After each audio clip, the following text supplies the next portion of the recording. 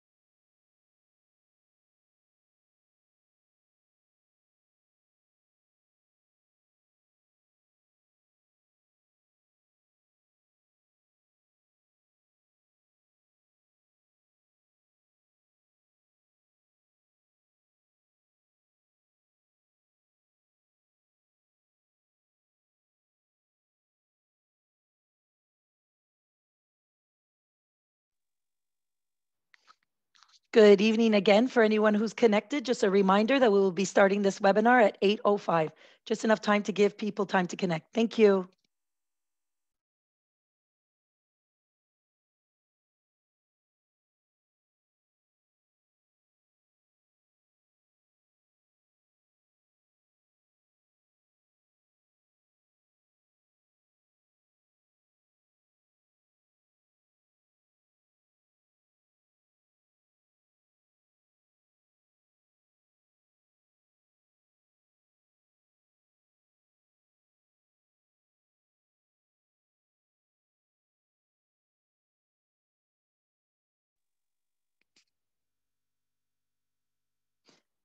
Hello again. Just a reminder, we will be starting at 8:05 in order to give everyone a chance to connect properly. Thank you. Thank you again.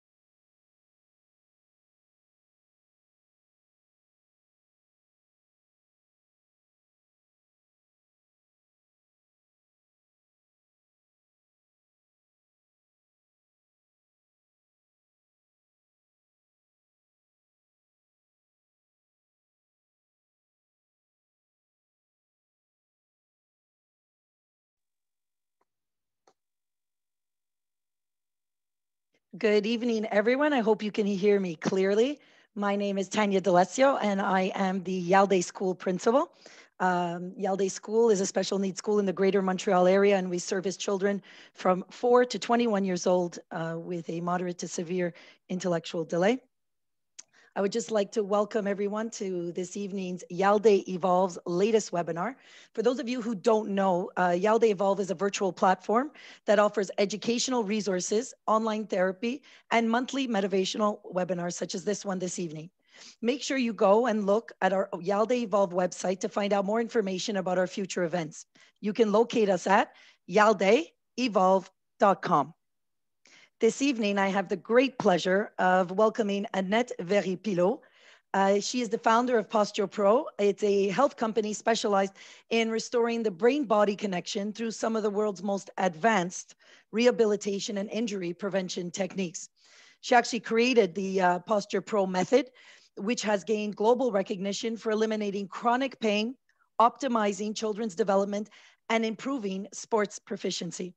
So I would like to welcome Annette, and thank you very much, Annette, for taking the time to discuss this very, very important initiative you've created. So welcome on behalf of everyone. Thank you so much for the awesome intro, Tanya, and a great thank you to Yalde for this opportunity. As you know, we met a couple of weeks ago, and I expressed my passion for the topic, my passion for spreading the knowledge, and hopefully this seminar will, or this mini intro or webinar will inspire you to look a little bit deeper into this brain-body connection. So a little bit about the clinic. It was founded in 2006, PosturePro. I'm the founder of PosturePro, which opened its doors. Is basically one of the first clinics, or posture clinics, I should say, in Montreal. We're located on Jean Talon, corner of Victoria, so right off the Carry. And originally, I started off as a healthcare professional. My main focus was rehabilitation. And in rehab, we are always taught to look at imbalances in the body, imbalances in range of motion, imbalances in movement. We focus on neck pain, back pain, and all of the, how can I say, the popular chronic pains that we hear of in the 21st century. So I was really taught to look at I was really taught to look at a problem from a local perspective and not really from a global perspective. Quickly, I came to realize that although I was practicing what I was taught and I was providing relief to my clients, I came to realize that this relief was only on a temporary basis. And I was faced with a question that really did challenge me. Was simply the question was, why is it that this pain just keeps on coming back, and how long am I going to have to come and see you for this problem to go away? This was for a shoulder problem. So I went back to my teacher. I asked the question. To my great despair, he had no answer for me. I guess because it was not taught to him when he studied before he became a teacher. But his answer was, we don't really care, just treat the joint and you know, work with the muscles and work with the joint, which is what we were taught in school. And surely enough, this is what I did. But coming from a family of doctors and my uncle being a neurosurgeon, I have always been fascinated by the brain. And a quick Google search on Google, how do muscles contract, led me to the answer being the brain, which led me to start looking a little bit more into all of these chronic pains, all of those orthopedic conditions that we see on a daily basis. Just to give you an idea, chronic pain is a $560 billion industry per year, and that basically includes lower back pain, knee pain, ankle pain, migraines, shoulder pain. So that whole system is really costing us a lot of money as far as the healthcare system is involved. And I think that the problem with these orthopedic symptoms, and the reason why they're falling through the cracks, is because they involve a multiple sensory organ system, which we'll talk about in this presentation. By multiple sensory organ system, I mean that the human body uses a variety of different sources to be able to move and organize our movement. And in the medical care today, we've divided these organ systems into different specialties. And that's why I feel that the methodology of the PosturePro method, which incorporates all of those systems into one, it's a method that I've been using for close to 14 years now, is really a holistic assessment that looks at those different organ systems, the eyes, the feet, the jaw, scars, brain imbalances, and how a human brain develops to begin with. And then we try to apply that concept in the problem that we're faced with in clinic. And we try to address the symptoms. It's more of a personalized treatment, but it always goes back to the nervous system. So without any further ado, let me connect my presentation, movement development in children, and let's talk about how the nervous system develops, and more specifically what that means for you if you have children, and if you probably already started seeing things, and you know, some of these problems are common, which we tend to think that they're normal, but hopefully I can give you a better insight into what to look for. So here we go. Let me just connect this here. And, you know, if you have any questions or if anything seems a little bit too complex or complicated, feel free to ask the question away. Although I don't have my chat, I may not see the chat. So Tanya, feel free to interrupt me. So tonight's presentation is going to be about movement development in children. I don't know if any of you have heard about primitive reflexes, which are basically movement patterns, but we're going to cover it up in a specific format.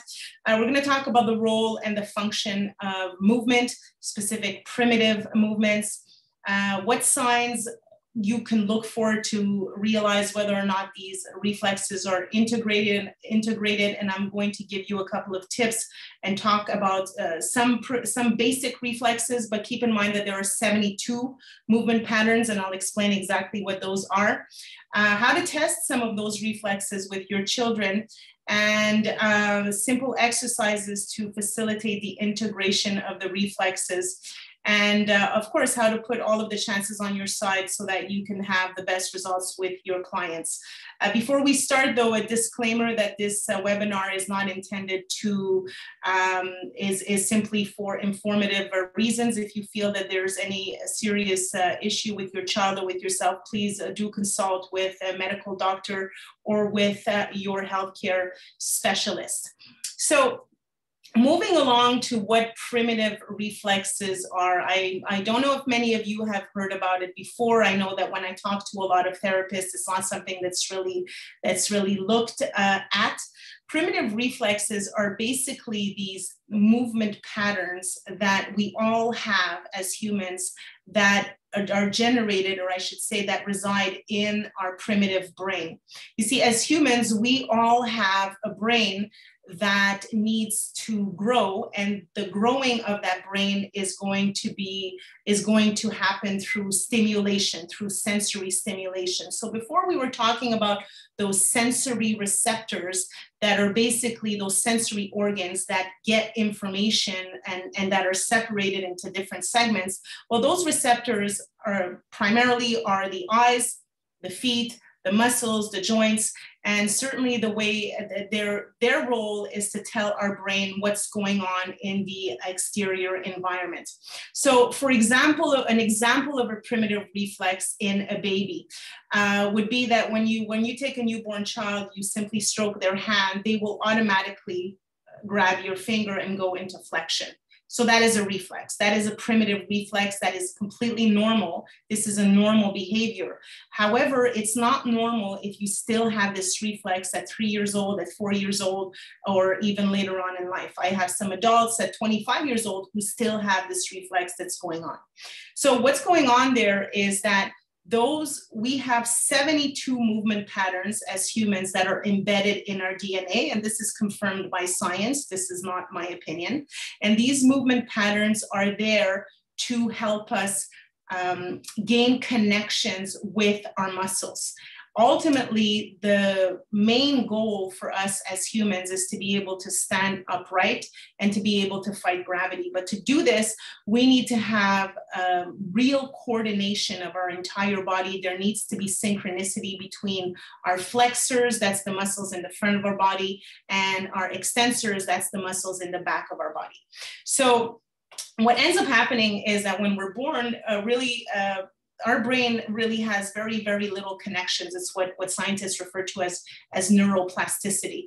And those connections are so little that you can see that very, very quickly in the first 3 years of life, they almost quadruple.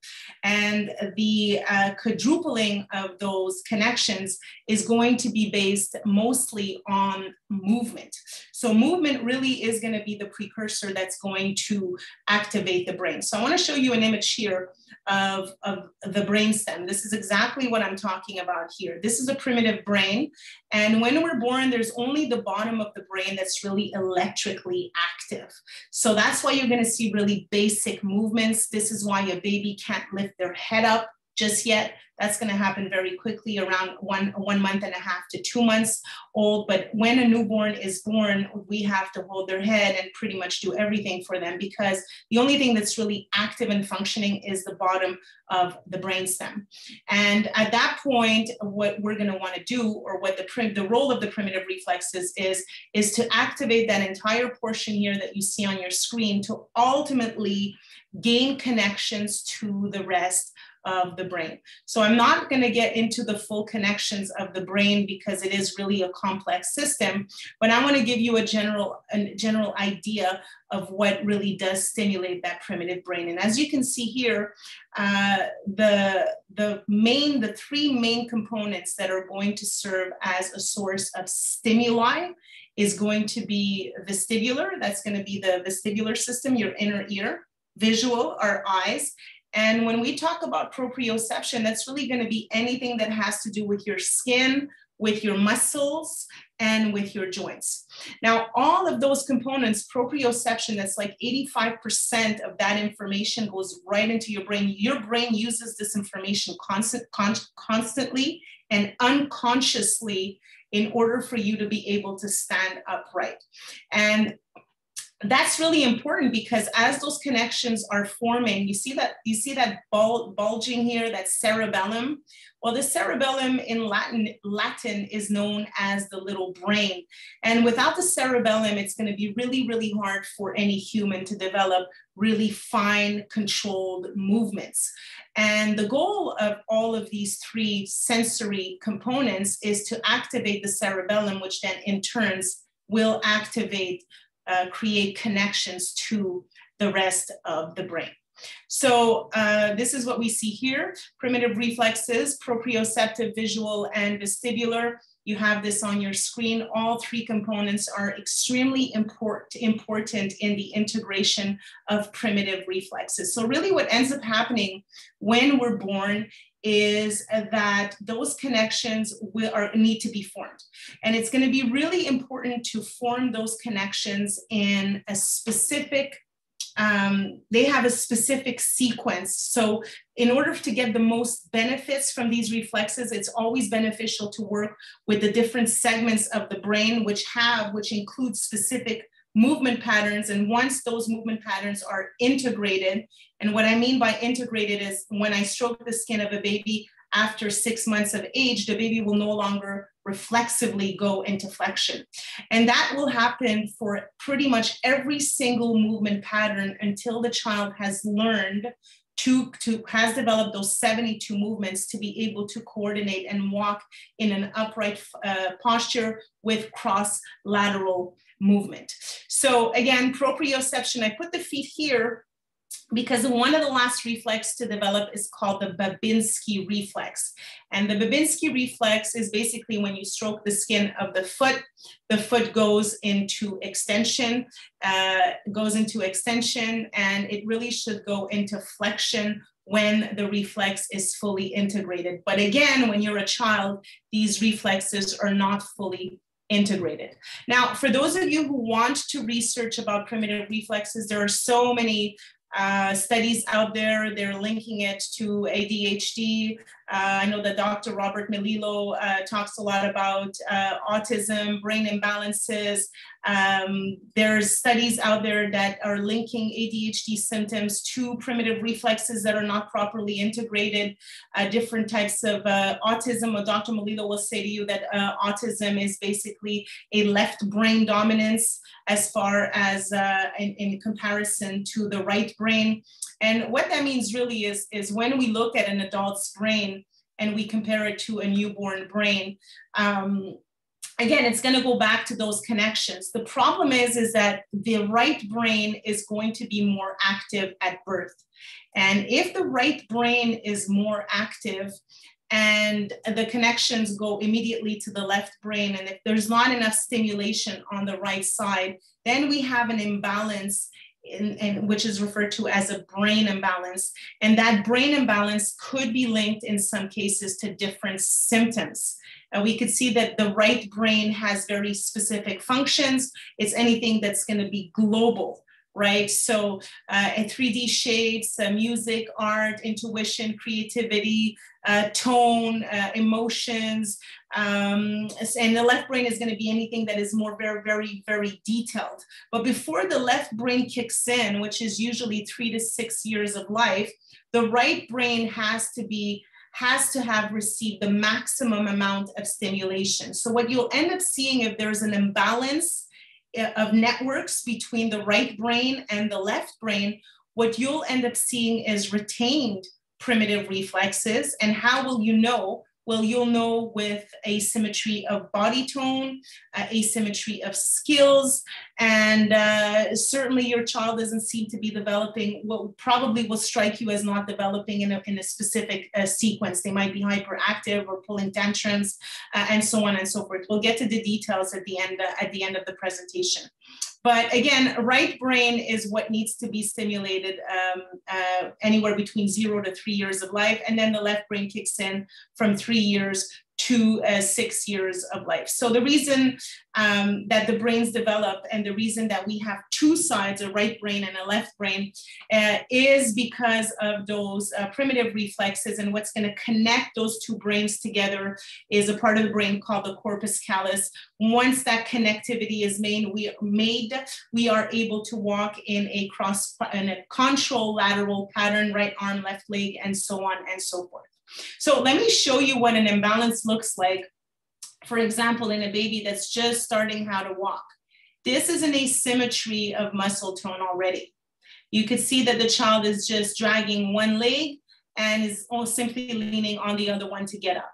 And although this child is healthy and there may not be any issues with him, he probably has retained primitive reflexes. And the problem with these reflexes is that if they're not integrated, we end up building different blocks of our foundation on top of those reflexes. So in other words, if we don't have proper integration, it never corrects itself. We just end up building or adding on layers of movement on top of movement that is already dysfunctional. And what that leads to, pain is the number one thing, but it also has many other functions because the brain, and certainly the primitive brain, is connected to our autonomic functions, to our digestion, and to everything that makes us who we are today. So this is the pyramid of William and Schellenberg. You can Google this online. Basically, the foundation, the pyramid, talks about a bottom-up approach in the sense that everything starts with sensory at the beginning of life. Tactile, we spoke about that already. That's anything that's touch and proprioception, your muscles, your joints. Vestibular, that's going to be your inner ear. And proprioceptions, that's more specifically going to be the muscles and joints. Tactile is going to be the skin. Then you have your other senses that are kicking in, taste, sound, visual, and smell, and so on and so forth. Why is this important? It was because unless a child is able to feel their body, It's going to be very hard for them. If they can't feel their body, they're not going to be able to feel emotions. And if they can't feel their body, it's going to be hard for them to understand what you're trying to teach them. And teaching them could be something just, teaching them to walk, teaching them to tie their laces, teaching them to ride a bike, never mind school, because that's going to be a whole other topic. But the bottom line is very often there are links with primitive reflexes, and that's really what we see in clinic. And those links are very specific to the symptoms that we're experiencing in clinic. So we work really with three pillars. I call them the 3 pillars of development. And again, it goes back to sensory input. Everything that you see and feel is captured through your sensors of the body. Your eyes and the mechanoreceptors. The mechanoreceptors are simply little sensory receptors in your skin, in the deep and in the superficial and deep layer of your skin. And these specialized receptors are there to tell your brain if anything's happening on your skin. So they're very, very sensitive. Some are sensitive to 1/100th millimeter of a stretch and 3 to 24 grams of pressure. And they are there. They serve as little antennas to your nervous system. You want to know if you're walking on ice or on sand, or if there's an ant that's crawling on your skin. That's your sensory input. Of course, pain is also involved in there in case you burn yourself and whatnot. The point is that your brain is going to grow from this sensory information. Then in order for you to move, there needs to be an integration. And that integration happens, this is the integration, it happens with primitive reflexes. Remember that those primitive reflexes are reflexive movements. You cannot control them consciously. And the more you practice the reflex, the more you flex your hand, flex your hand, flex your hand. At some point, your brain is going to learn this movement and it's going to say, oh, we got it.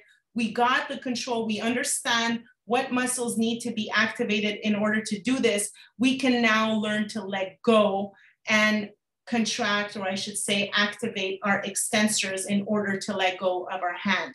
And these reflexes, again, happen in a different sequence. They happen ipsilaterally, homolaterally, ipsilaterally, which is on the same side of your body, and contralaterally, and they happen in a specific sequence.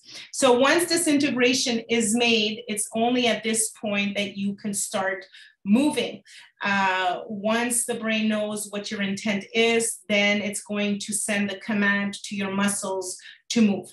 And for me, that really is, including this 3-pillar approach is really a way to be able to identify exactly where the problem is and to be able to come up with a therapeutic plan in order to address the problems that you're seeing. So ultimately, here is the goal. The goal is the activation of this part of the brain, which is called the frontal lobe. Now, the frontal lobe is not electrically active at birth. When the baby is born, the frontal lobe is there, but the connections to the frontal lobe are not built yet. What's going to build those connections is going to be primitive reflexes, sensory information, and movement. Most importantly, movement. Now, the frontal lobe, the prefrontal lobe, which is part of the frontal lobe, is what is unique to humans. What compares a baby to an animal? How long does it take for an animal to walk in comparison to a baby? It takes a baby 12 months because they need to gain access to their frontal lobe. And the access to the frontal lobe is ultimately what is going to give them upright posture and eventually the ability to think in a reasoned fashion and intellect and form the personality that they have today. So the motor cortex, which we don't see here, is what moves us.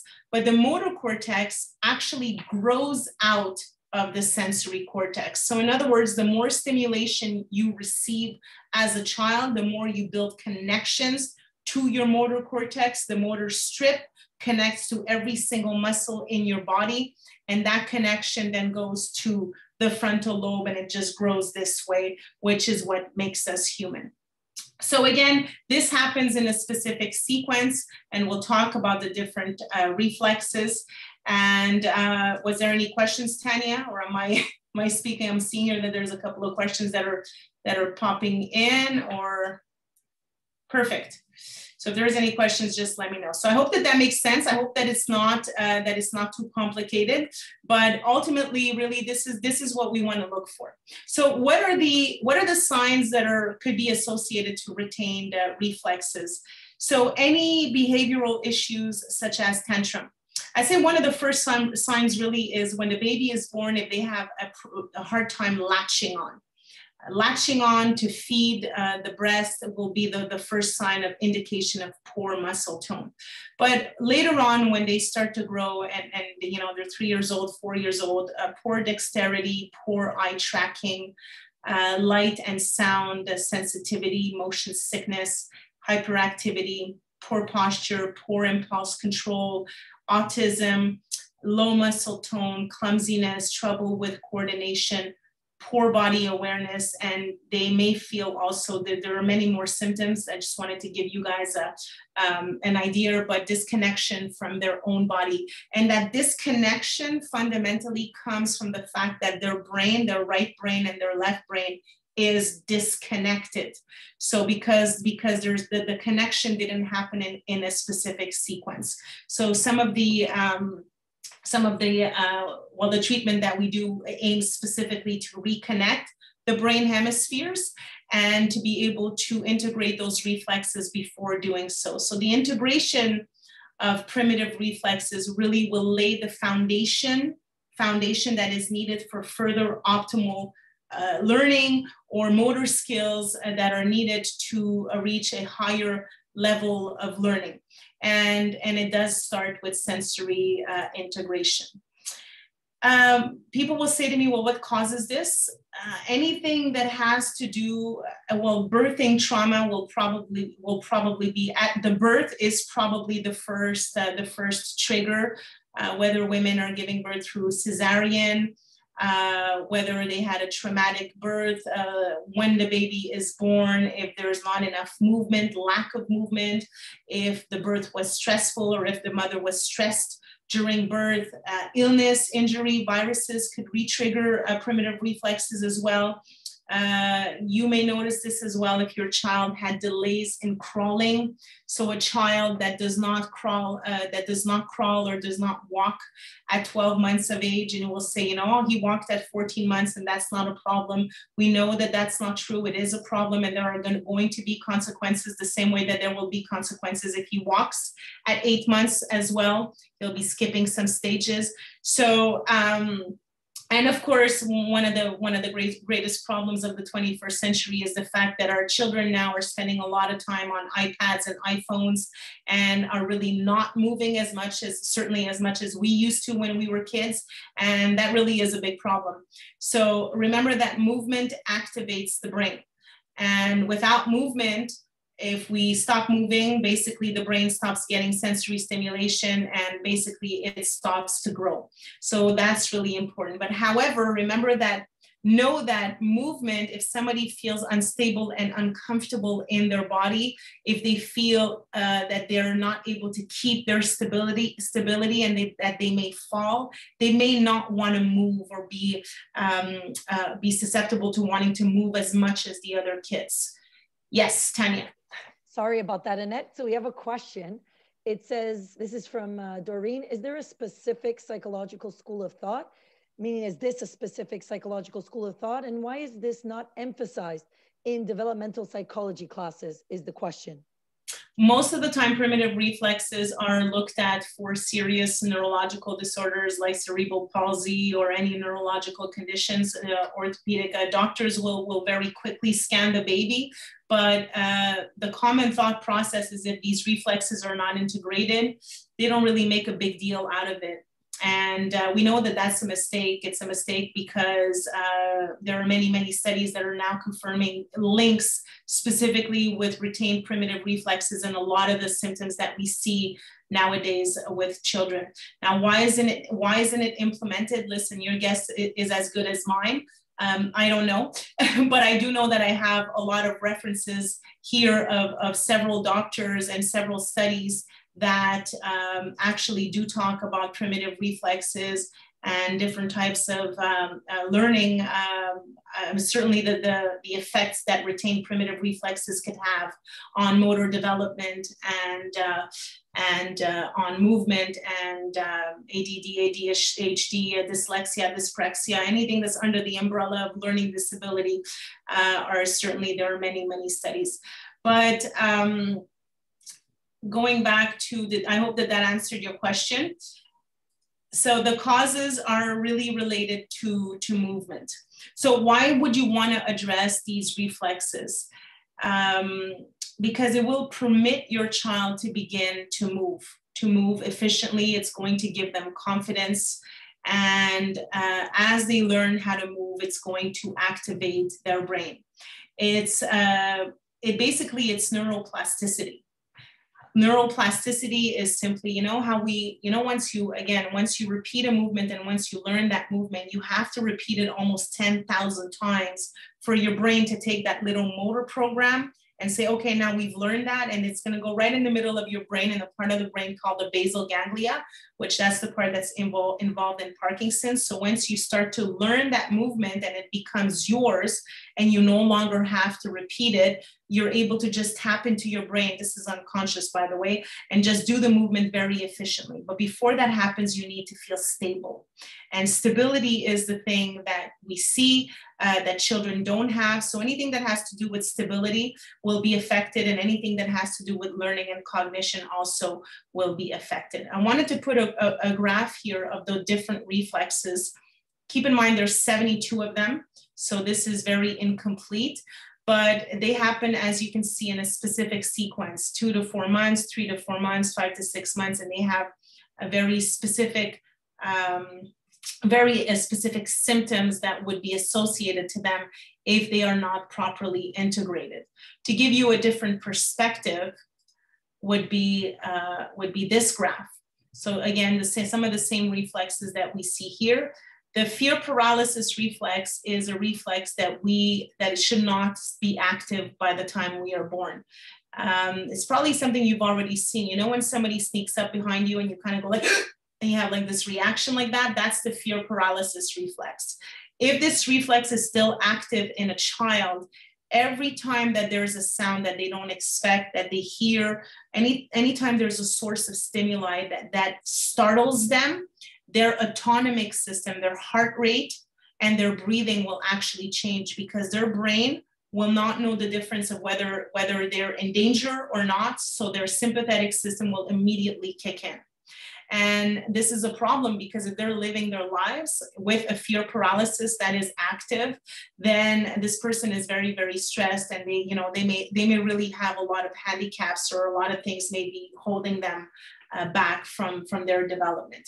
But one of the reflexes that we will talk about, the Babkin reflex, I do want to say something about that. The Babkin reflex is anything that has to do with your mouth. So when you stroke the skin of the mouth in a baby, or even if you touch their hand of a baby, they open their mouth. So the hand is touched, they'll open their mouth to feed. And the rooting reflex is if you touch their face, they'll open their mouth to feed the breast. So those reflexes, Babkin and rooting, are integrated together. And I'm mentioning this because we see a lot of problems with teeth eruption, orthodontics, that's nowadays that is booming. And very often when there's an issue, when there's an issue with the jaw and the development of the mouth, we'll see that there may be an active rooting reflex, or even a Babkin reflex. And another sign of that is, when you write and you stick your tongue out, kind of go like this, that is a Babkin reflex that is still active. So if those reflexes are not properly integrated, the entire function of the jaw in its entirety, that's nasal breathing, chewing, swallowing, the development and the eruption of the teeth is going to be affected. Yes, Tanya. Annette, there's a question in the chat. It says, is there no fear paralysis in early months of infancy? And then the second question was, what is the Moro reflex? I'm getting to the Moro. And for the fear paralysis, is there no fear? What was the question? It says, is there no fear paralysis in early months of infancy? Well, there should be. That's normal. However, the fear paralysis should be gone by the time the baby is born. Okay, so to recap, the fear paralysis reflex is an ancient reflex that we've inherited from the time that we were crawling on four like crocodiles. We still have it in utero. The baby in utero still has this reflex, but this reflex should be fully integrated by the time the baby is born. When the baby is born, the reflex that is active is the Morrow reflex. Yes. So Annette, the person just followed up with a little bit more. I think it just says, I'm familiar with reflex integration. My question is, for each reflex, how many times a week do you work on a particular reflex, such as ATNR or Babinski? And how long should I start seeing a change? Thank you. Love it. So the treatment protocol, that we suggest is to work on the reflex anywhere between 3 to 5 times a day for 1 minute each time. But it has to be 1 minute of quality. So it may take you 20 minutes to teach your child how to actually do the movement. But once they get the movement, they need to repeat it for a period of 60 seconds to a minute and a half, 3 to 5 times a day. But I will get to that at the end of to give you some tips of what exercises to do. And I'll also give you the conclusions that we've seen as far as the results that we have in our clinic with children, adults, and even athletes. Was there another question, Tanya? Annette, are you okay to take another question before we continue? It says, if I touch my child's chin and she sticks out her tongue, is that a retained Babkin? That is a retained reflex. She should not stick out her tongue when you touch her cheek. Thank you. So that is a retained reflex. And this will affect the tongue and the development of what they call the stomatognatic system, which is this entire segment here, that entire organ, which basically affects all of our vital functions. For those of you that don't know what the Morrow reflex is, in a baby, this is what it looks like. Okay, so I'll play that again. So basically, the minute that the baby senses that there's a loss of balance or there's a sound or anything that is movement, anything that is sensory, that's not just calming, the baby will automatically go open their arms, go like this, and start crying. That's normal. But it's not normal for a child to do this, or even an adult to have the same reaction. You know, when they scream, "I'm so bad," that could be a Morrow reflex that's still active in an adult. So to test it with a child, you don't have to, it's not very complicated. You just hold the kid and just do a little movement, and you'll immediately see a movement of the arms that open. Look here. So we have all of these reflexes. We did an online certification where we have all of those reflexes in slow motion that we test, and we show you how to test them and how to integrate them with the different exercises. But I wanted to show you the signs of a retained Morrow reflex. So once again, if a child or an adult has a Morrow reflex that is not integrated, meaning it's still active, very often they may also have hand-in-hand and fear paralysis reflex. So there's different degrees of how much these reflexes are active, and they could be measured in different ways. But the point is that generally speaking, light sensitivity, poor eye control, sensitivity to sound, to touch, they'll be bothered by their clothes on their body, textures will bother them, poor coordination, low stamina, easily angered, anxious, withdrawals from others, allergies, decreased energy, low immune system, and much, much, much, much more. Those are just signs, those are just symptoms of a retained Morrow reflex. If the Morrow reflex is not properly integrated, the next reflex that comes after that, the next reflexes that come after that, the asymmetrical tonic neck reflex, will not be able to develop fully and optimally, but most importantly, symmetrically on both sides of the body if the Morrow reflex is not integrated. And the Morrow reflex really is one of the first reflexes that need to be integrated and that is active at birth. The asymmetrical tonic neck reflex is a reflex that coordinates the movements of the head with the same side of the body as the baby starts to crawl. And then eventually, it's going to develop hand-eye coordination. As the baby starts to move, they're going to look towards their hand. So again, every time that there's a barrier, every time that the reflex is not integrated symmetrically, it's going to cause a problem on the level above, and so on and so forth. I pulled this here because this was an interesting study that provides evidence that the age of achieving motor milestones, it's written here, may be an important basis for various aspects of later child development.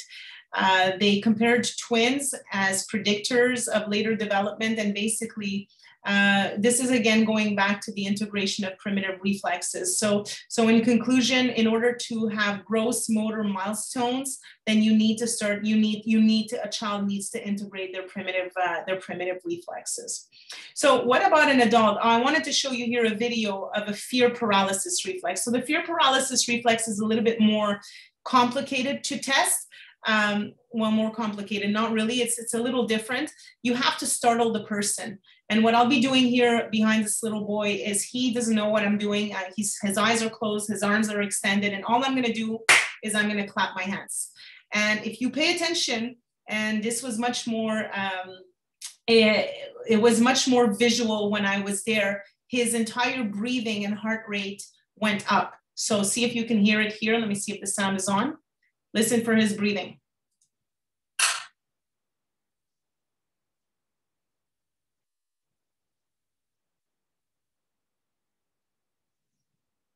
So he's actually panicking there.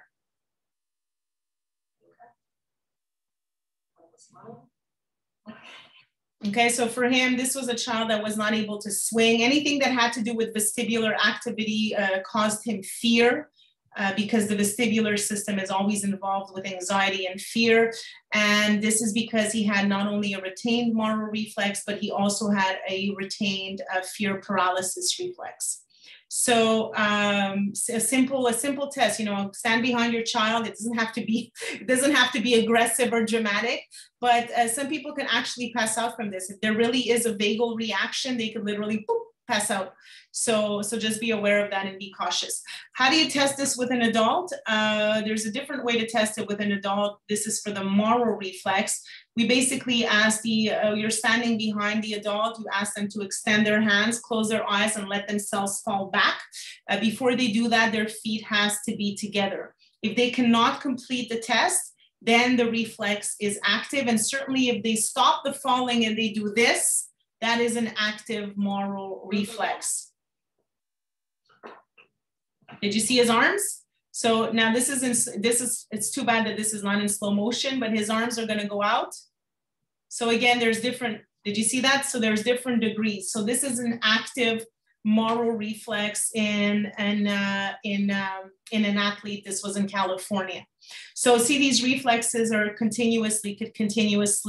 be there at any point, at any stages in life and at any age in life. So how can you integrate this? So the actual reflex becomes the exercise in itself.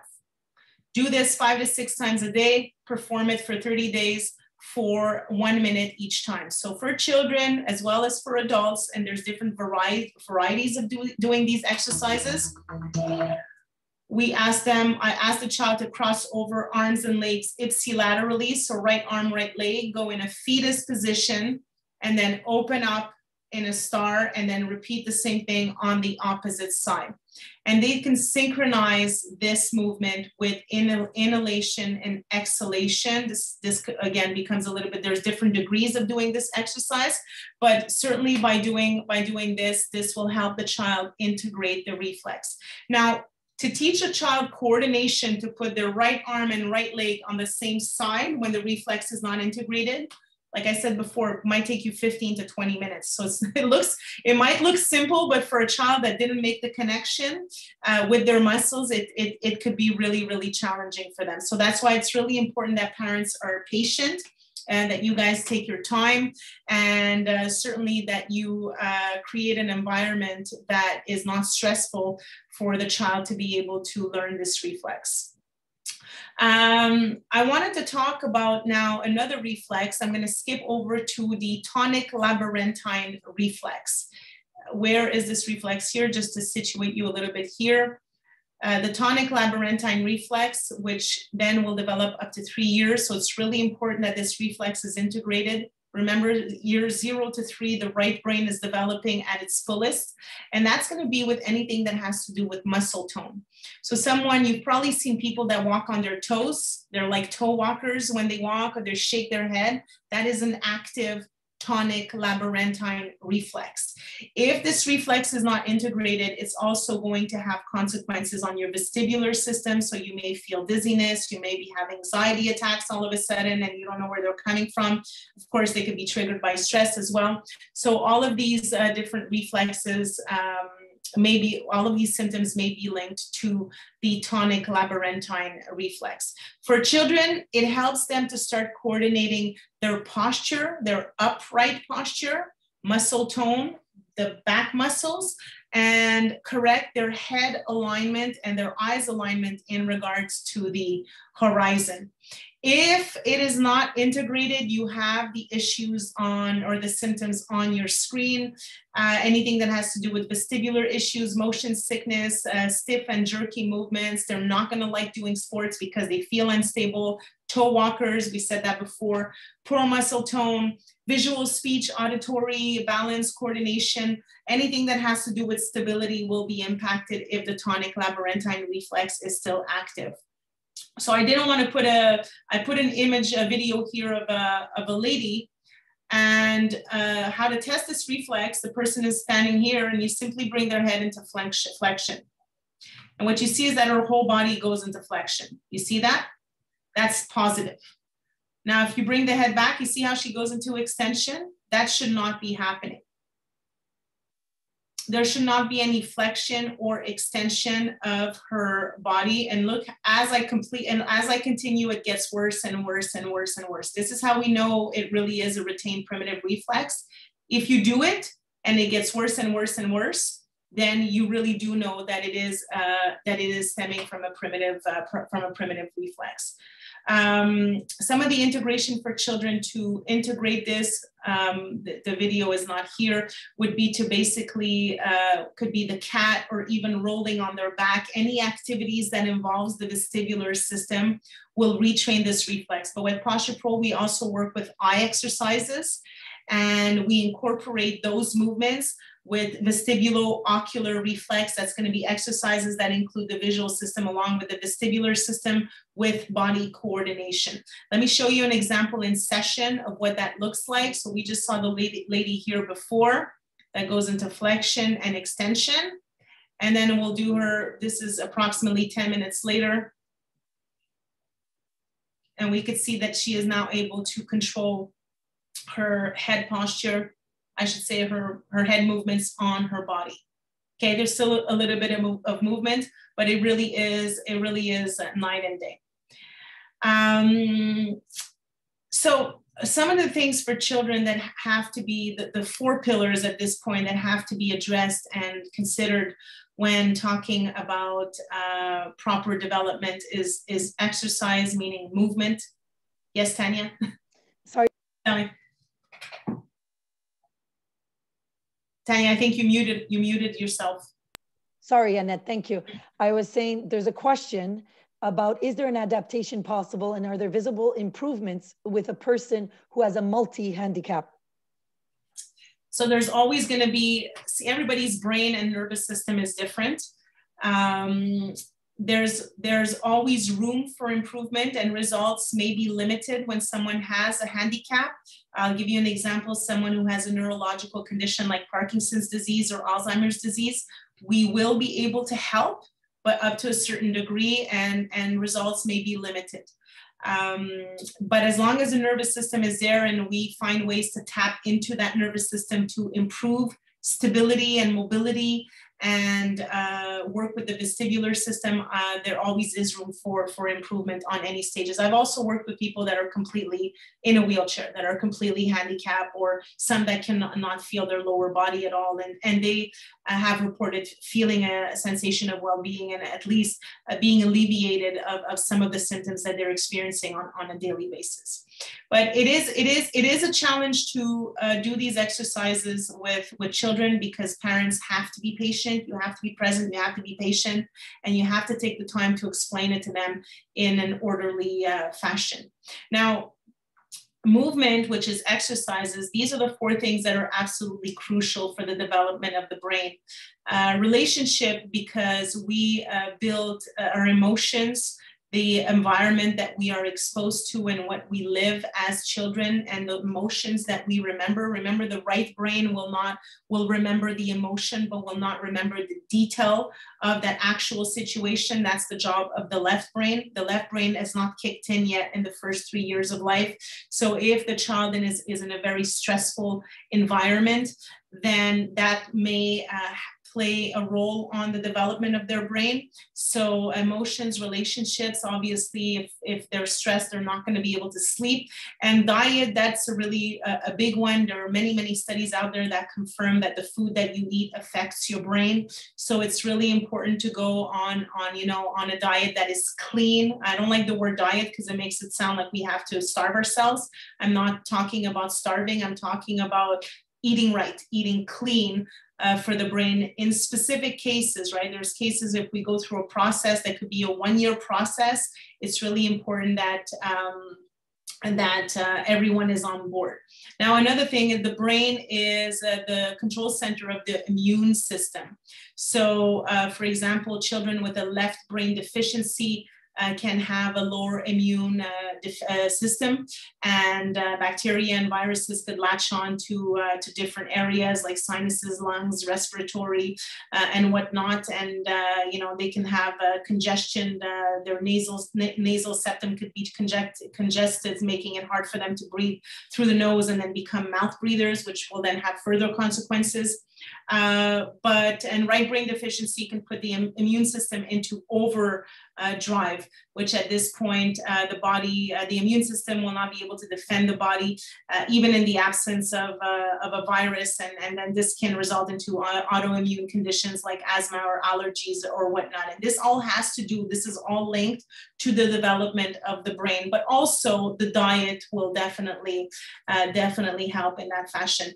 Food sensitivities as well are involved in this. And basically we try to work with a drug-free approach as much as we can. We work in conjunction with what the doctors recommend, but a clean eating program that identifies different types of that suggests specific types of food to be added to the diet. Another way to promote movement is anything that has to do with balance, as we've said before. I put this picture here because the palmar reflex is one of the basic reflexes also that develop in the early stages in the first months of life. So when the child is able to walk and they want to, all of a sudden they become like sensory, they try to create scenarios where they activate their vestibular system or they swing, and anything that they will do with their hand will help them develop dexterity. And ultimately, dexterity is another function of being human. So crawling, all the different types of crawlings, if you can crawl with your kids when they're babies, it's not too late. You can encourage them. When if they're newborns and they start to crawl at around 9 months of age, get on the floor with them, encourage them. If they're 3 years old, 4 years old, and they skip the stage of crawling, you can get on the floor with them and make it fun for them and start crawling with them. Anything that involves jumping, core exercises, pulling, climbing, anything that involves vestibular activities will help a child develop their sensory system. Yes, Tanya. Annette, this is a very interesting question, which I have to be honest, I'm interested in myself as a principal of a special needs school. The question is, how can we stop a child or student when they headbang or have self-injurious activities, especially when they do not feel pain? Well, if they don't feel pain, you need to clear that with a doctor, because not feeling pain, that's something that you should be able to feel pain. There's an area of the brain that specifically feels pain, so they must feel pain. And how do you stop those activities? Well, why are they clumsy, or why are they falling? I always try to get to the why. Is it because they feel unstable? Is it because somebody pushed them and they're just in a situation where, you know, they happen to fall on their head? One thing is for sure is if you create a system or an environment where the child will be more stable, and we see this with athletes as well, because we talk a lot about concussions. You know, if the athlete is going to get rammed into by someone else, and you can't avoid the accident or the injury, it's always going to be more beneficial if the athlete is aligned prior to that accident, as if they were misaligned. So if their nervous system is primed as much as possible, or as optimally as possible before the injury, they tend to recuperate faster. And I would say that I would go in the same reasoning with children, because you can't really avoid children from falling, right? They're going to climb on things, and they're going to fall, and they're going to roll. So the best thing that you could do is work on their stability. The more stable they feel, the less likely they are to fall. Yes. So Annette, there's a follow-up question. It says, I think that if they have low interoception, then they may not necessarily perceive pain the same way a neurotypical child or adult would. Does that make sense? Question mark. So the question is then, should you consult a doctor for that? Well, if they don't feel pain, you should, yes. Any degree of not feeling pain. I mean, when you say don't feel pain, if I take a cigarette and I burn them, will they feel it? Right? Is that what you're gathering from the question, Tanya, or? Somewhat. I'm saying from my perspective, as you know, as an educator in a special needs school, often we come across children who are on the autism spectrum or have other diagnoses, and often the pain receptor is delayed or non-existent. Therefore, the head banging, which was sort of the previous question, or self-injurious activity, it could be hitting, pressing, it could be a combination of head banging. In fact, yeah, the pain receptor is either delayed or non-existent in some of these children. So I guess the questions are coming from that angle, if I may say. Yeah, so again, helping them develop their nervous system. We know with autism, it's a very, very high left brain and very, very low right brain. So kind of, you know, equalizing the synchronicity between the two brains, and from the research that I read, could help up to a certain point. And again, everybody's brain and nervous system is different. You want, and certainly if primitive reflexes are still active, it's always going to be more challenging for you to get to the next stage. So you know, we'd have to try it and see. And if there's something that I haven't tried, I said, you know, if we don't know, let's try it. But definitely the not feeling the pain could just be, you know, that I would still make sure to check with a doctor just to be on the safe side. And if everything is clear, then I would go full-fledged with primitive reflexes and brain integration. Lack of proprioception looks like this. I'm doing these exercises in front of this kid, and I want him to touch his nose and his ear at the same time. And now he's getting it a little bit more, but at the beginning he's struggling a little bit. So there we have it. So I want to show you, when we talk about a multi-sensory system, this is what his eyes look like. This is what his body looks like. This is what his feet looks like. And this is what his jaw looks like. So if all of the sensory organs are already sending uneven feedback to the brain, this proprioception here is affected. Vision is affected. Proprioception from this organ system, which is the jaw, that's an entire system in itself. And you can see that the lower jaw, the tooth here has passed outside and shifted to the left. This is what we refer to as a crossbite. Well, proprioception is is essential for reconnecting the body and developing the brain. And what you'll see is an asynchronicity in movement. It's a little bit more active over here. This is in a 2 months span. We're asking him to do exactly the same thing, but on the opposite side. Touch his nose and his ear at the same time, and see here, he actually lost weight. He never practiced the exercise, and he's now able to perform the movement as much better than at the beginning. And this is through a sensory-based approach. Again, another example of what it looks like if primitive reflexes are not integrated, if there's an asymmetry of, if there is a brain disconnection, there will almost always be an asymmetry with the sensory organs. So now we get into the muscular system, because it's one thing to look at primitive reflexes in a newborn baby up to the age of 12 months old, but from the moment that that child starts to move and starts to walk and starts to live, the muscular system starts to adapt, and the tone of the muscle starts to change based on the posture that they have. So if this little boy here has a head tilt and a contralateral body tilt, there is going to be flexion on one side and extension on the other. There's an asymmetry of muscle tone, and the child will grow up with that asymmetry of muscle tone. We could already see it in their weight-bearing surfaces with their feet. When they get older, we will see exactly the same thing. This is, again, a head tilt. We could see that there is the distance between the eyes and the mouth is uneven, and there is a tilt. Even the socket is misaligned. You could look at the teeth, or already the tongue here is the culprit. So the breathing is impacted. The way that the eyes are tracking is not symmetrical, and the weight-bearing surfaces on the foot is what I call a mixed foot. So as long as the child functions with this type of posture, then the information that is being fed into the brain and the way that the child or the toddler is processing that information can never be optimal. These are some of the results that we can get in clinic. Here we're looking at, these are just, basic postural issues, parents that are coming in just for pure prevention, as far as slouched posture, scoliosis. This is in 3 weeks. There's still something with the scapula, but there's a difference here even in the way that the boy was standing, and there was a lot of primitive reflexes.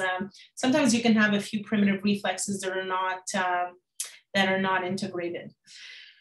So in conclusion, remember to recalibrate your child's brain development from the ground up. So you have to start from a bottom up approach, and anything that you will do to help with their coordination, whether it be core exercises, body awareness, balance, visual motor skills, hand-eye coordination or eye-hand coordination, gross body movements, bilateral integration, or even timing or rhythmic movements. If they just time their movement with a sound, we'll work with the cerebellum.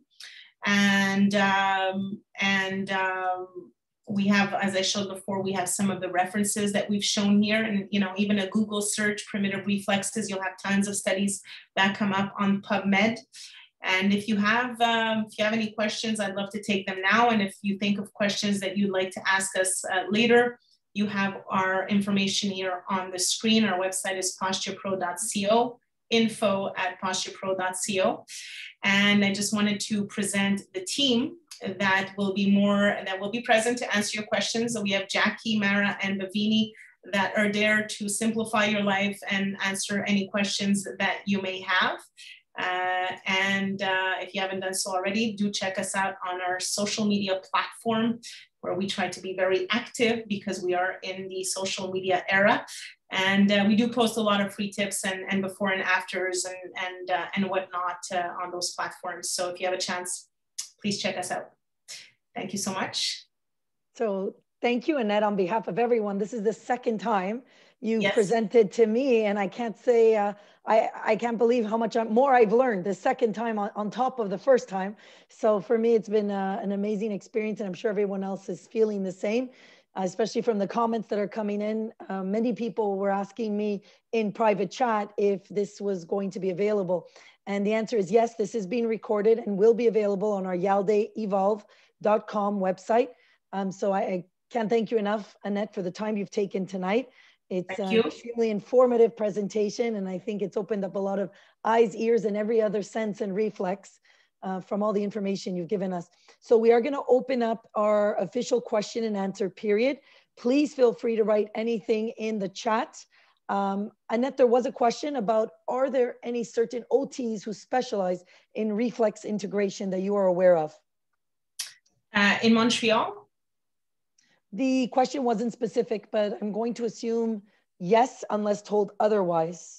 Well, what I would say off the top of my head, if I would not have this information in my head, but if you really would want to know, please send us an email, and the girls from the team will be more than happy to direct you where to someone in wherever you are in the world, or if you're in Montreal, we've been more than happy to direct you. We do work with a lot of different professionals and refer out when we like to work with this global approach. So. This is very pluridisciplinary, so if there's anybody else that we can refer to you, we will do so as well. Annette, do you happen to work with any psychomotor therapists? I do not personally. If there is any that you know of or you may want to suggest, I'd be more than happy to. I think they're really important for the process. Like I said, emotions are involved, posture is involved. There needs to be many therapists that are involved in this system. It is pluridisciplinary, but at the same time, the reflexes have to be integrated and posture has to be aligned for everything else to be added on. That really is the first step. Annette, more specifically, it was actually in the New York area was the question. It was coming from the New York area. I wouldn't know. The girls would know though. Okay, perfect. So please send us an email. The next question is, can you test or work on the moral reflex on a baby? You can. How old? I would have to know how old, but typically with babies, there's different exercises that you can do with the child. Well, I'll say with a newborn baby, any stimulation of the palms, of the foot, or even of the spinal muscles when the baby is breastfeeding or bottle feeding, if you can already, put a little bit pressure on their right along their spinal cord already, that gets them started. How old is the baby? Annette, 1 year old. Is the moral reflex still integrated at 1? Is it not integrated? We would have to know if it's integrated or not. And if it's not, there's any vestibular exercises that you can do. You can put the child on the floor and just kind of rocket them, have their head go back and forth like this as you bring their body forth and back. That could help integrate the moral reflex. We have videos on this on our online certification called Reflex and Brain Development. You can see that off of our website. All of those exercises are listed there for you in detail, but there are exercises that you could do for a 1-year-old, absolutely. Annette, there's a question that came in about the primitive reflexes. Are these the same type of symptoms that you would see in Parkinson's and dementia patients?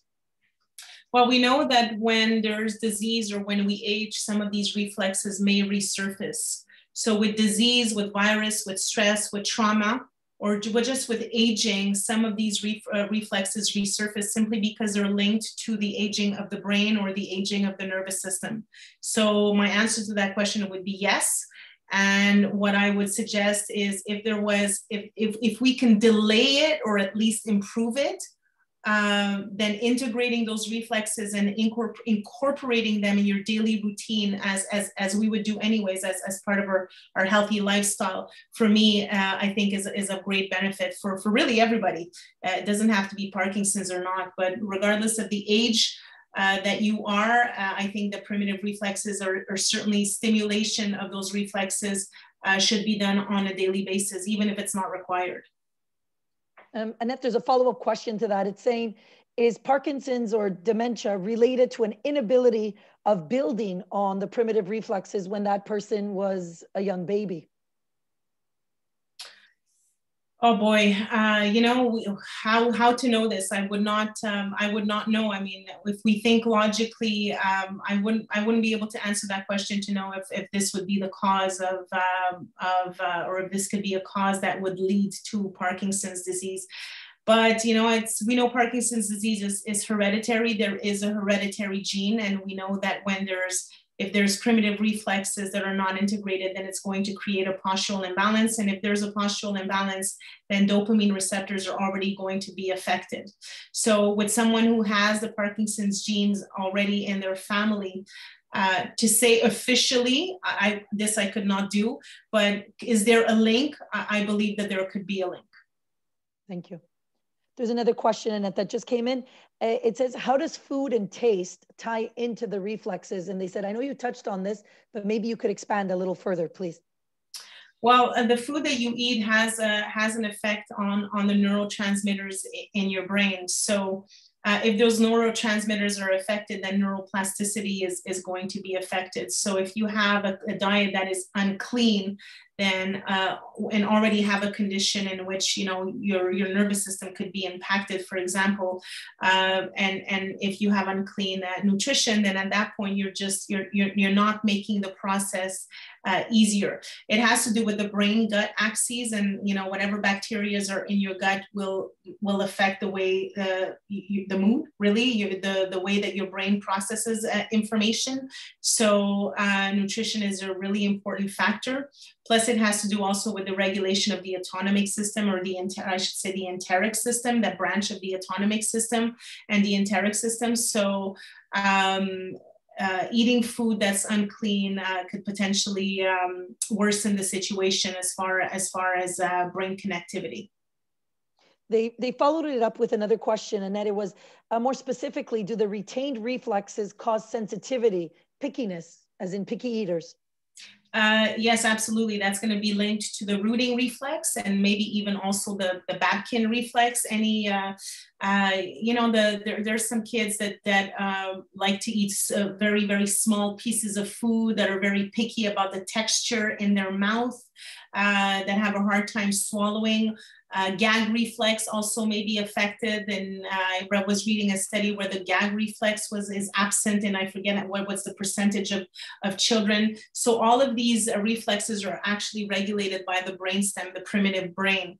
So and most likely always linked to a primitive reflex. So the answer to that question would be yes. Thank you, Annette. There's another question coming in about migraines. It says, you did mention them earlier.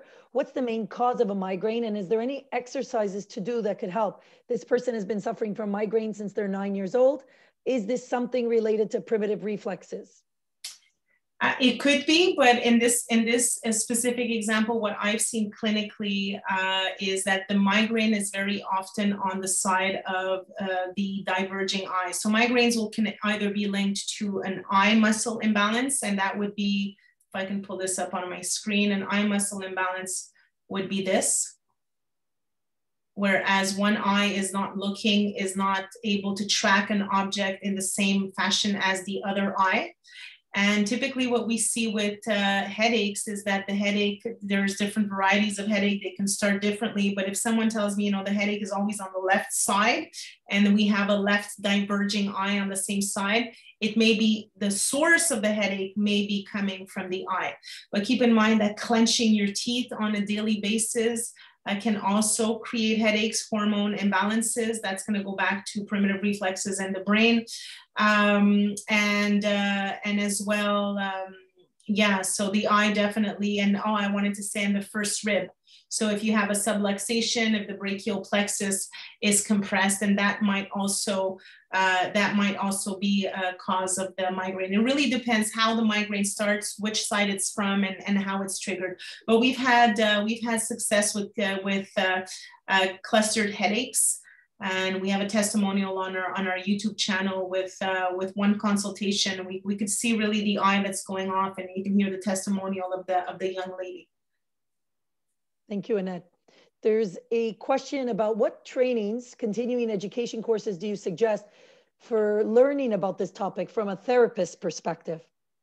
So if you wanted to dive into primitive reflexes, then I would suggest looking into our reflex and brain development. And if you're a therapist and you're looking to dive a little bit more into it and have a greater understanding of how this entire system functions, then I would suggest looking into the PosturePro method. And that is on our website. Tanya, I just wanted to say to the previous question for the eye exercises, because I forgot to address that. Yes. To correct this condition, the easiest way for you to see this, I would refer to the TED Talk that I did. I don't know if you sent out the link. If not, please do. Tanya, on the 10-minute mark of the TED Talk, I demonstrate on a big screen how to perform the eye exercises, and I would recommend trying those eye exercises to see if it helps with your symptoms of headaches. Thanks, Annette. We'll try and connect that to this recording as well. There's another question about the PosturePro, the program itself. Which primitive reflexes do you cover in your online program? And would an OT gain practical information about or more about these reflexes not discussed here? Would there be more that they would gain? Yeah, so we go through a total of 15 reflexes in the PosturePro method. In the reflex and brain development, we cover 10. But the difference with the PosturePro method is that we incorporate them with the PosturePro method, keeping in mind that one of the things that we noticed clinically, that I noticed in practice, which allowed me to work with or do a presentation with Dr. Melillo, was the fact that I had noticed that by correcting the foot, by addressing the foot, I would see more often than not, I would see reflexes that would be immediately integrated without even working on them. And the reasoning behind this is that the skin of the foot actually makes it to parts of your brain that help your brain integrate sensory input. And from that perspective, once the brain senses more stability, for some reason, reflexes get inhibited. So if you're looking to learn a more global approach, how to correct the foot, how to work with the eyes, what to look for with the jaw, leg-length discrepancy, brain imbalances, and primitive reflexes, then that's really what we dive into in the PosturePro method. It really is the cherry with the sundae on top. Thank you, Annette. So we have another question here about, is there a specific reflex connected to poor sleep, especially in toddlers? Well, yes, the landau reflex would be more with the peeing and the wiggling if toddlers are still peeing in bed. But globally, it could be just be primitive reflex. It doesn't have to be a specific one per se. If reflexes are not integrated, specifically the fear paralysis reflex, your child may be stressed. Another thing I would say is mouth breathing. Definitely mouth breathing. We can hear babies that are snoring already, and babies and toddlers react differently to lack of sleep than in comparison to adults.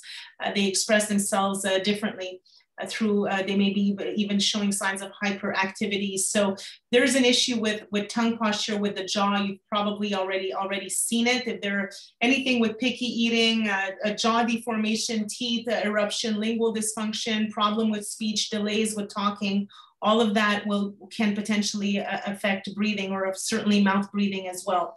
So it's a question of looking into all of the different possibilities and trying to make sense of what you're seeing with the symptoms. Thank you. There's another question, Annette, going back to the pickiness, the picky eaters. What exercises would you suggest for reflexes to food sensitivity and pickiness? So I would suggest incorporating the rooting reflex and the Babkin reflex.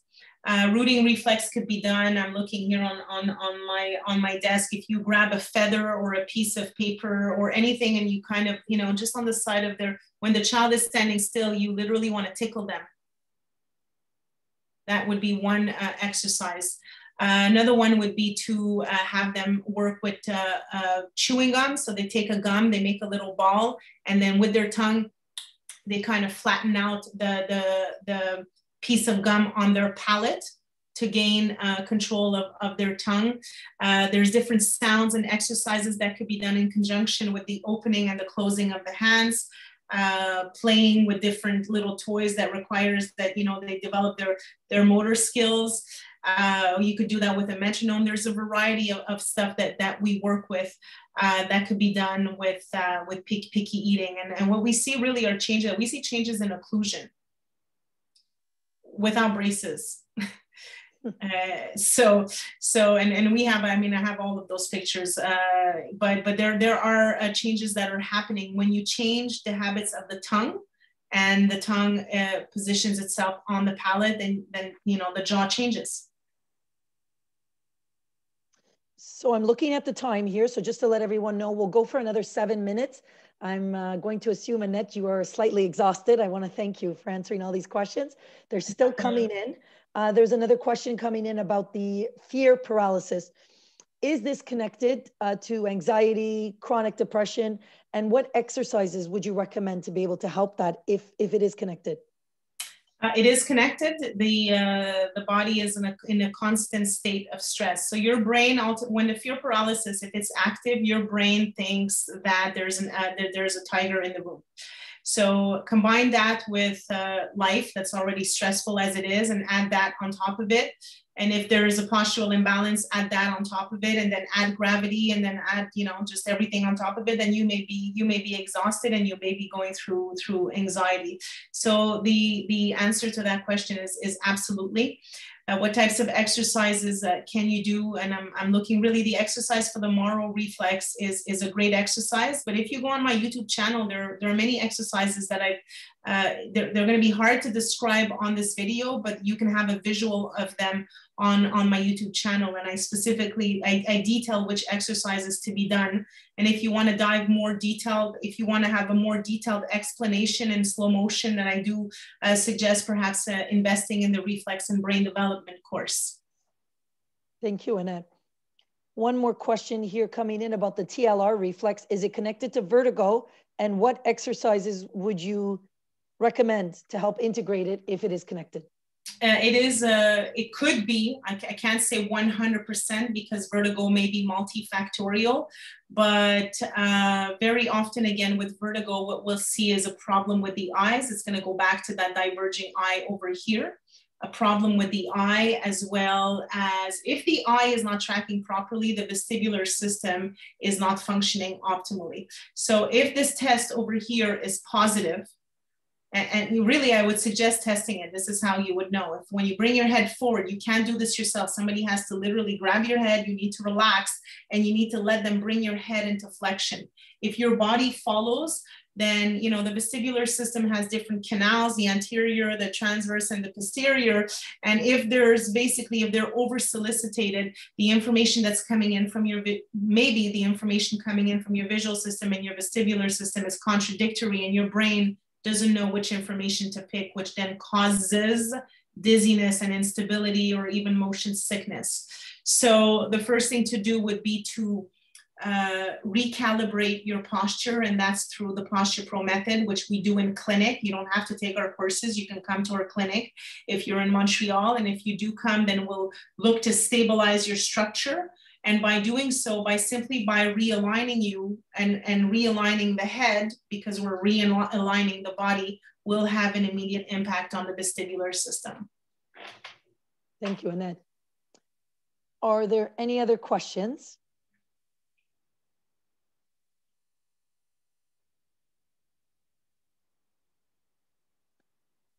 Annette, I think this is one last question, which is actually quite interesting. It's, I think, very appropriate for the times. It's related to COVID. So the question is, with COVID right now, what are your expectations for triggering the primitive reflexes in especially expectant mothers and their future babies? Well, I mean, again, it's going to go back. Before the mother is going to give birth, I think that her posture should be aligned so that there's as the least amount of complications as possible during birth. A woman's pelvis needs to be symmetrical. The only moment a woman's pelvis goes into out flare, which is to push the baby's head out, if this is going to be done through natural birth, is when she's giving birth. However, if the feet are uneven and if the pelvis is in torsion, the pelvis will not be able to out flare. There's going to be a compression or an unevenness at the sacroiliac joint, which will prevent the movement from happening, hence going into complications and making it a really long and gruesome birthing process. So step one, the mother's posture should be addressed, her pelvis. That's step one. Then step two, when the baby is born, do as much as you can right from the beginning, skin to skin, breastfeeding as much as you can, and work with the simulation of those, that sensory reflexes, the skin, the spinal column, the feet, and holding the baby and moving with the baby so that they start feeling vestibular stimulation. There's also, if you are able to build on the floor, they sell these mats that are, what are they called? You could buy them at Canadian Tires. They're like kind of the yoga mats? Yeah, like the yoga mats. Of course, create a safe environment and have your baby be there on the floor with you, and let them crawl and explore the environment and have them touch stuff. The more stuff you put around them, the more you promote movement. Everything that we actually try to stop our children from doing, when you think about it, is actually a mistake. We should do just the opposite. We should create an environment where they can start climbing like monkeys. I know it's crazy, but that's really what we should do to help them. So this is what I would suggest. That's certainly what I did with my kids. And the pregnancy happened under 6 hours for both children, without epidural and without any tearing. So, we've seen it. We've worked already with 8 women and midwives, and the results were really beneficial for everyone. So that would be my suggestion. Thank you, Annette. So it looks like we are going to wrap up for the evening. The questions were amazing. The feedback has been that the presentation was extremely informative and very, very well received. So thank you, Annette, for all the time you took and for all the questions that you answered. As Annette said, if you have further questions, to reach out to her and her team. And as I mentioned, this webinar will be recorded and posted on our yaldeevolve.com website. In addition, Annette, we will be very happy to also put the TED Talk at the 10-minute mark for the eye correction method, which I personally observed and was quite phenomenal. So thanks again, Annette, for all the time you took. Much appreciated. And thank you to everyone who took the time to be with us this evening. Thank you to Yaldi, Tanya. I hope that it was a pleasure for me. I hope that the presentation wasn't too complicated. And if you have any questions, please feel free to reach out. We're here to help. Thank you. Have a good evening, everyone. Be safe, be well. Be safe, be well.